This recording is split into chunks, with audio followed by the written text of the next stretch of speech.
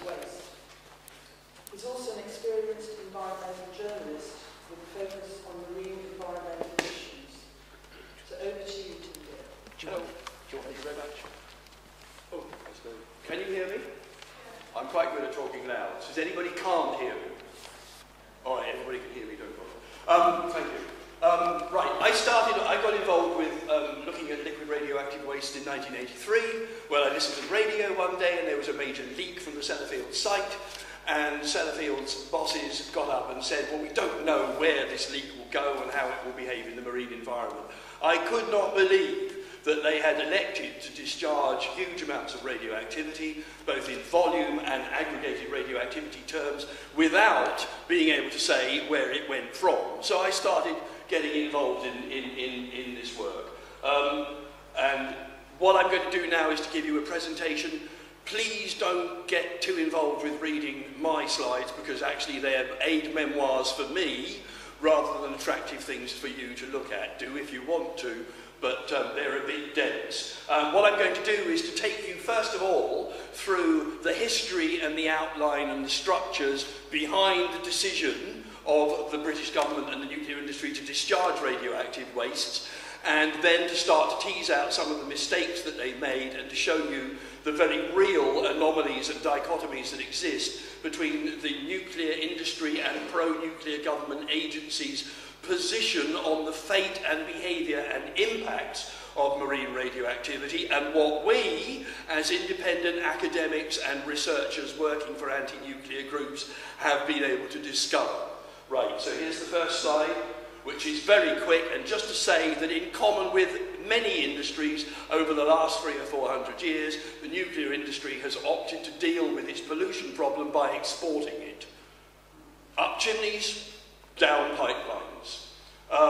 You'll see the third line, the fourth line there is saying in the late 1940s and the 50s, there was a real push to make a bomb and to disguise the efforts of making a bomb by talking about civil nuclear energy and atoms for peace. And this meant that you couldn't, but they found that they couldn't do that without having liquid discharges and gaseous discharges. So there was a huge pressure on the UK government to allow discharges of very large volumes and high aggregated radioactivity into the sea. But this was, as the last line says, in the total absence of any empirical data on behaviour and fate of radioactivity in natural aquatic environments.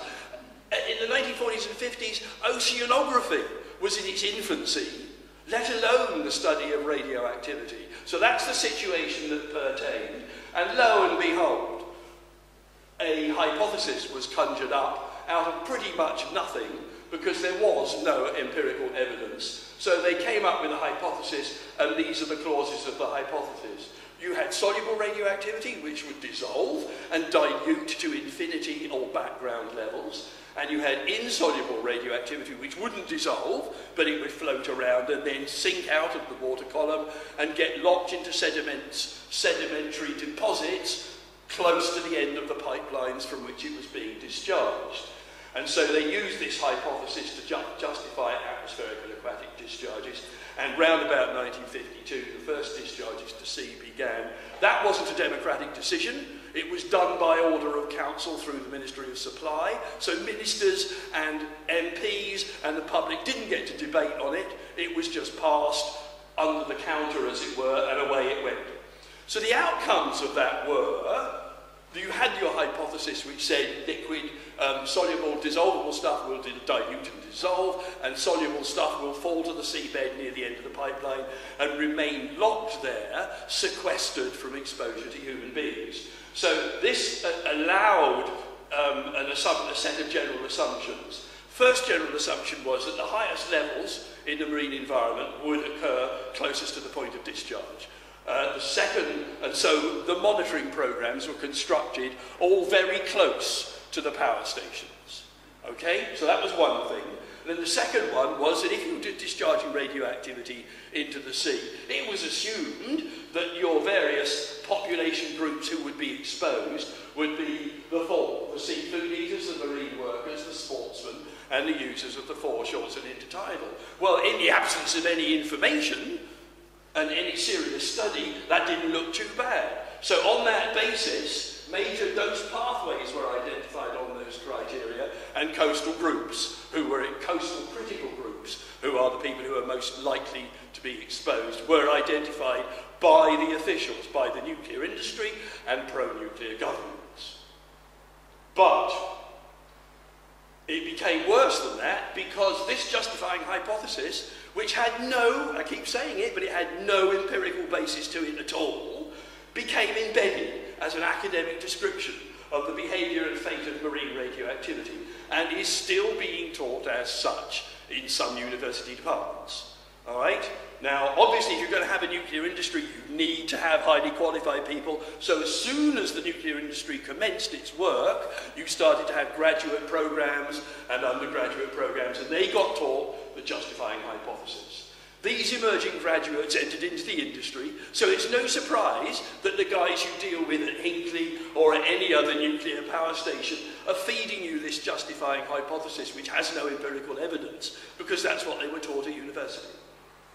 Similarly, work-experienced graduates from the industry entered or were seconded to government departments and regulating bodies. So when you're dealing with the Environment Agency and you're talking to them about marine radioactivity, they were educated on the basis of the justifying hypothesis.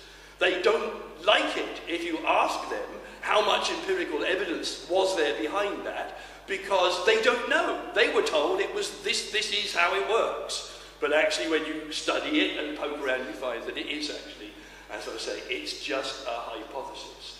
So, as a result of 1, 2, 3 bullet points, number 4 means that the justifying hypothesis has become fully integrated into all levels of nuclear thinking.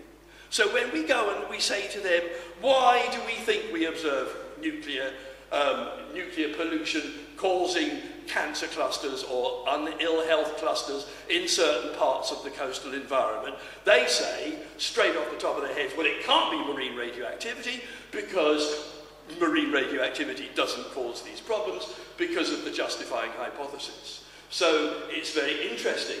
And I mean, that has been the case, and as I say there, in 1958, it was actually publicly stated by the head of the United Kingdom Atomic Energy Authority that sea discharges had been an ongoing experiment, which backs up what I'm telling you. The original hypothesis for discharge had no empirical evidence. That's why they were carrying on an experiment to discover how the radioactive would behave as late as 1958, and in fact they still are doing it now. Okay, so they were doing their monitoring around nuclear power stations because that was where they had identified that the major problem was, without actually understanding what was going on. So they began, as they were doing this monitoring, they began to discover 1 or 2 things which made them feel that they ought to look further and further afield, and so they started to look further afield. What they discovered was soluble radioactivity doesn't dilute and disperse to infinity or background. In fact, as you probably some of you know, you can detect Sellafield-derived cesium-137 from sea discharges is now detectable in the Pacific. All right, so it doesn't dilute and disperse to infinity. It actually hangs around and can be detected thousands of miles away from the point source of input.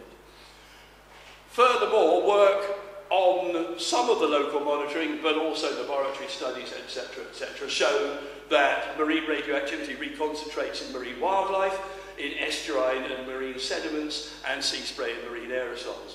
But they didn't really look at it in great depth, and I'll have another slide in a minute which will study that. Similarly, insoluble radioactivity doesn't remain bonded to seabed sediments, because any fool can tell you that seabed sediments are infinitely susceptible to disturbance and transport. You have a big wave climate for 3 or 4 days on the Hinkley foreshore, and it'll make your water look a lot more turbid from the air, because it'll stir up all that sediment. And once that sediment is stirred up and suspended in the water column, it's then available for transport in the water column, and I've got maps which I'll show you later on. Similarly, insoluble radioactivity reconcentrates in marine wildlife and estuarine sediments and so on and so on. And some of this stuff, the EFs is an enrichment factor, 450 for americium-241, which is closely related to plutonium, and not at all a nice thing to be having floating around. So in marine biota and sea spray and marine aerosols, americium can reconcentrate 450 times higher than it is in the water column. All right? So I haven't got the time to explain to you why, but take it from me, the industry have discovered it, and we've been working on it as well. Okay, so there's big holes in the official research effort. We heard earlier on that the PWR that's proposed here at ETC has got a lot of radioactivity in it, and in fact it has, according to the GDA produced by the Environment Agency, it has 59 to 60 radionuclides in the liquid discharges, right? So it's different radioisotopes. Okay, so the Environment Agency, all right, they say 59, but EPR said 60 in one of their papers. But I've looked through the data and the study lists for those 59 radionuclides that the Environment Agency is going to be discharged, and I can only find research on marine fate and behaviour for 24 of them. All right, so the remaining number hasn't been researched in marine environments, and we don't know how it behaves, we don't know what its impact on wildlife is, and we don't know whether it can come back to us in any form or not, and so that's an interesting point, isn't it? So they're telling us that the discharges are harmless and not to worry, but actually they only know anything about 24 of them in terms of their behaviour in marine environments. Okay, so you've got insufficient research data, but you've got these things being discharged. One of the other things that I've been working on is sea-to-land transfer. And I started working on sea-to-land transfer in the very early 80s. And I did notice that my major sense of victory came that since in the early 1990s, the radioactivity in food reports, which is the annual report produced by the Environment Agency, and SEPA and Food Standards Agency and so on, did actually have a paragraph which finally admitted that sea-to-land transfer was taking place, but said that it was minimal. There's this quote: levels of radioactivity in marine environments give rise to only very minor doses. All right, but when I reviewed the reference that they gave me, the reference was a 1981 paper which actually had only studied 2 radioisotopes, cesium and plutonium. And the study said that the equipment used by the researchers was inefficient and not appropriate for quantification, i.e. saying how much of it there was in the air at the time. And the conclusions used old, outmoded ICRP values, and there's the blurb about that. So and we've had no later corrections and updates, and this is still being, that comment, give rise to only very minor exposures, is still being put into the annual reports now. And this piece of data that I've got on this slide, I pushed this at the Environment Agency well over 8 years ago, and they don't even bother to reply. They don't want to engage with these things. The industry, the government, and DECC and ONR don't want to talk about these things, and their attitude about it is not to jump on you and rubbish you, it's to ignore it completely. So I feel that we're probably onto something with this stuff. Okay, estuarine monitoring. So this is very germane to what's happening here in Hinckley. You've got a number of estuaries here. You've got the Parrot, you've got the Brew, you've got Huntsville River, you've got the Axe up by Western, and so on and so on. Now, what I discovered was that they don't like to look at estuaries because estuaries actually, well, I don't know whether they don't like to do it because, or whether they just haven't done it. But anyway, the point is that here's the Cree estuary on the Solway coast in Scotland, 50 miles from Sellafield. MAF and the current Rife Report people annually monitor a particular point on the seaward end, i.e. at the mouth of the estuary, okay? And here are the figures: 310 becquerels of cesium-137 and 87 becquerels to the kilogram of americium-241. But a group that I knew who was working on this looked at this in 1985, and they did their own sampling of the inland extent, i.e. the land, you know, the innermost, furthest away from the sea, end of the estuary, and instead of 310, they found they had 2,982. And similarly, instead of 87 for Americium, they had 715. Okay, so if you look at the inner end of an estuary, you find this massive enrichment factor. The radioactivity in the inner end of an estuary is 9, 8, 5, look at the second set of data, or 10 times greater than it is at the mouth. So if the authorities are only measuring at the mouth of an estuary, you're being shortchanged in terms of the data that you know about how much radioactivity is there in that estuary and what might its potential health impacts be. So that's a major flaw there. And again, this is another issue that the authorities don't want to take aboard and address and argue or discuss. Okay, so I'll give you some brief case studies of sea to land transfer. In 1990, in Tywyn, a town on North Wales, there was a major storm surge, a bit like the one you had in 2014 here. We had a lot of rain, we had a huge storm, we had excess high tides. Tywyn was overwhelmed by big waves that came in, bringing in hundreds of tons of sediment from the coast, the offshore coastal sediment deposits. Extensive flooding of the coastal strip, blah, blah, blah. Some bright spark, not the Environment Agency, but a local campaigner, took samples of the sediment that came in and contaminated the town and the caravans and the houses and the business premises. And lo and behold, over 50% of them were found to contain this Americium-241, which, as I said earlier, is a relative of plutonium and just about as unhealthy for you as plutonium is. And the levels were found to be 10 times the official generalised derived limit for urban areas. Now, general GDL is, if you have it, you've got to take action. If you observe a GDL of radioactivity, then you're supposed to do something. But nobody knew what to do, so nobody did anything. So it was just cleaned up as you would clean up any post-flooding sediment. But the consultant stated that given the context of Americium that was there, plutonium was probably there as well, because the two are often found, almost always found in the same environment to similar concentrations. It's just that Americium is cheaper to monitor than plutonium is, so that's why independents and campaigning groups tend to monitor Americium rather than plutonium. And the consultant said that when those sediments dry out, there is a risk of radiation hazard due to inhalation of the radioactive dust. Okay, so that's for those people who were doing the cleanup, which lasted for several weeks after this flood. They were probably exposed to inhalation risk. And I just remind you that you've got extensive areas of the Bristol Channel, both the English coast and the Welsh coast, which are very low-lying and flood on a frequent stroke regular basis. And I'd also say that the 17th century, the famous 17th century flood, which also got both sides of the Bristol Channel and caused a lot of devastation in Somerset here, it wasn't an earthquake, it was a slump-derived tsunami.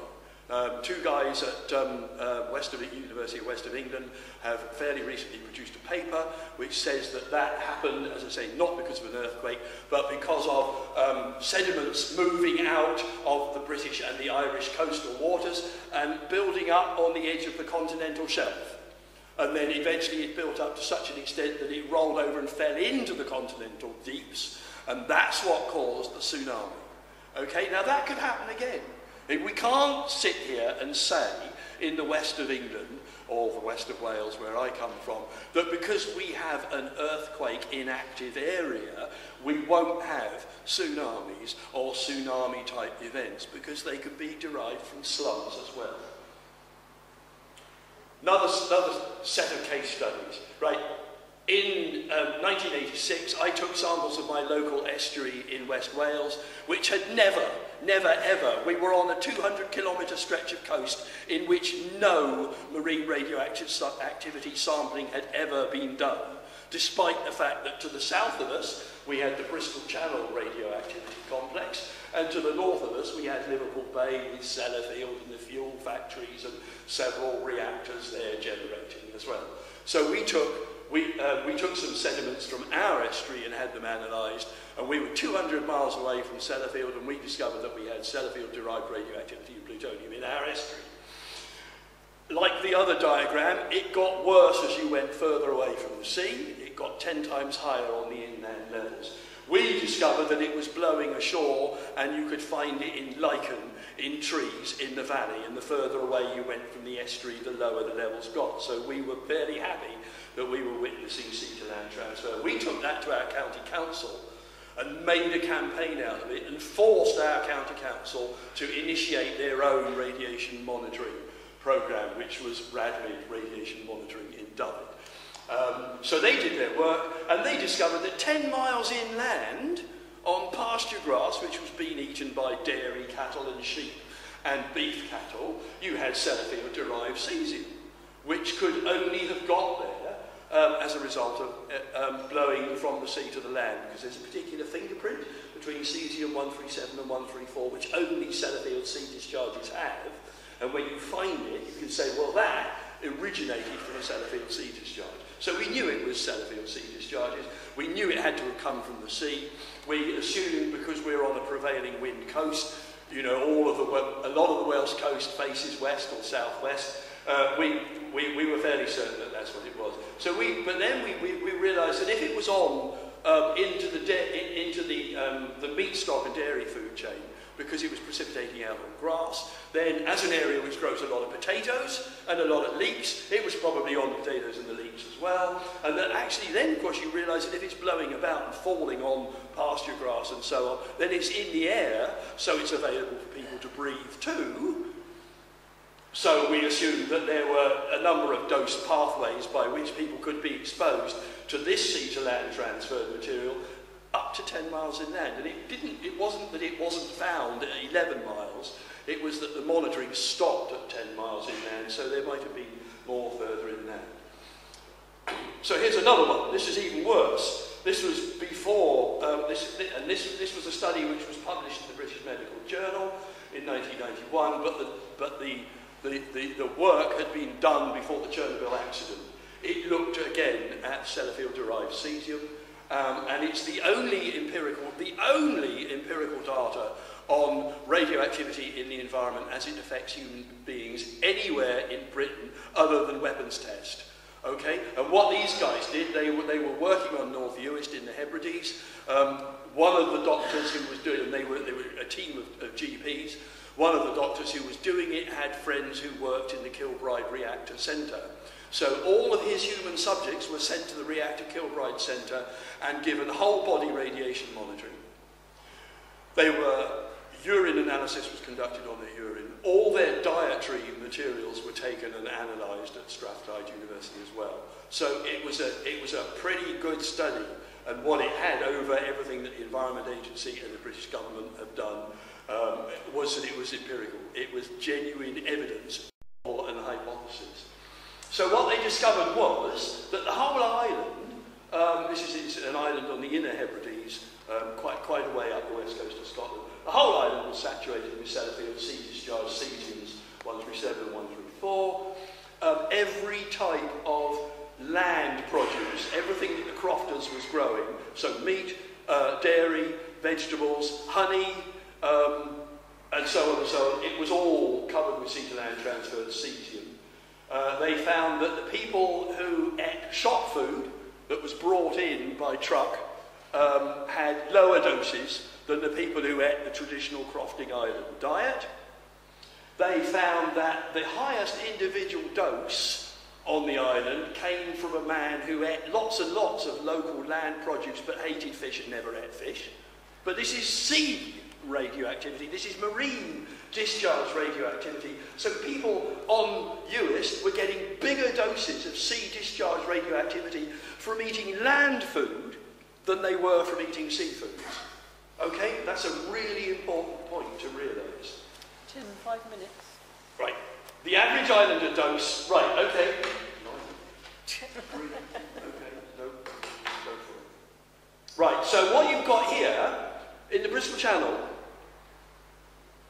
when I looked at the GDA, which the Environment Agency produced for Hinkley, they said, okay, we know all about everything, it's all right, don't worry. But as soon as you start looking at it, you realise that the Bristol Channel actually isn't the right place to put a nuclear power station, because it's got Cardiff, two plus an old one sites producing radioactivity. You've got Albury, Berkeley, Hinckley's 2 and the future Hinckley C here. It's a semi-enclosed sea area. It doesn't flush itself quickly. So you've got an extended lifespan of radioactivity waste in the system. Got very high sediment loading, which is great for the insoluble radioactivities to adsorb to the outside of and get built up in sedimentary deposits. You've got lots of freshwater inputs which cause electrochemistry which assist the adsorption. You've got big intertidal deposits of all this stuff. You've got a whole load of estuaries with lots of fine sediment as well. And the water column movement delivers radiation to all Bristol Channel coasts. And there's a little map of it. So you can see the water enters the Bristol Channel along the north coast of the English West Country, i.e. coming in past Devon, running across there, gets up to the Severn Estuary, the area that I've hatched. That's the turbidity maximum where the sediments are highest. You can see that just here, this is Hinckley, and there's Bridgewater Bay with its sediments. There's a big dollop of sediment. There's extensive intertidal sediments all the way along the edge here, as well as this water body is brown because it's so much sediment in it. There's a big sediment deposit there. You've got big sedimentary deposits over here. All these are going to be holding marine radioactivity discharged from Hinckley and then also attracting the radioactivity from other sites. There's the sat-nav, or the Landsat, and again you can see there's Hinckley, and you can see that Hinckley's sitting there at the beginning of the maximum turbidity, and all this stuff here, all this suspended sediment, will have lots and lots of radioactivity attached to it. Recent research coming out in 2010 and 2011, not referenced by the Environment Agency in their GDA on the EPR, not referenced by Arriva and Co, who are making the EPR. This research said that the research on the Bristol Channel is several decades old, it needs updating. There's a lot of stuff there which is inaccurate and remains unknown or unclear. And there's a list of what they are. And you've really got to get on top of these to improve your pollution management system in the Bristol Channel system. Tim, 2 minutes. Yeah. So we've got fine sediments, which I talked about. We've got there, so you've got very poor monitoring. Again, 6 of 60, 9 of 60, that's how many isotopes are being monitored for out of the 60 or 59 that we're talking about. Your coastal sediments are very bad, only 3 of them actually, and I've looked at these with help from colleagues in the group. 3 of them are upstream, Watchet, Blue Anchor, Kilve, and are not likely to get much radioactivity because the water's trending the other way. 6 of them are downstream. Only 3 of them represent fine silt, clay, organic sediment, which most of the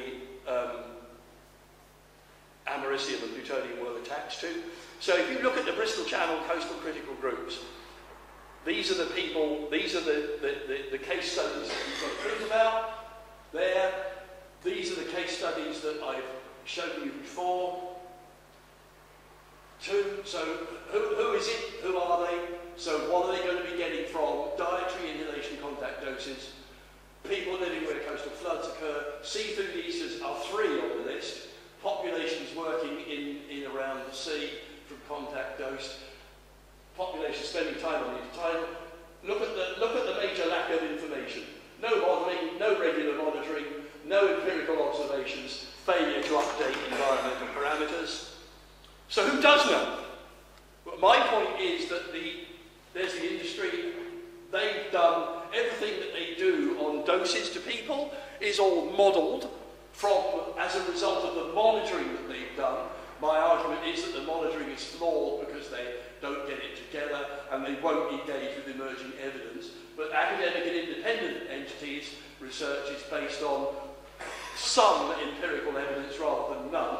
Field work based on an understanding of the way marine radioactivity behaves.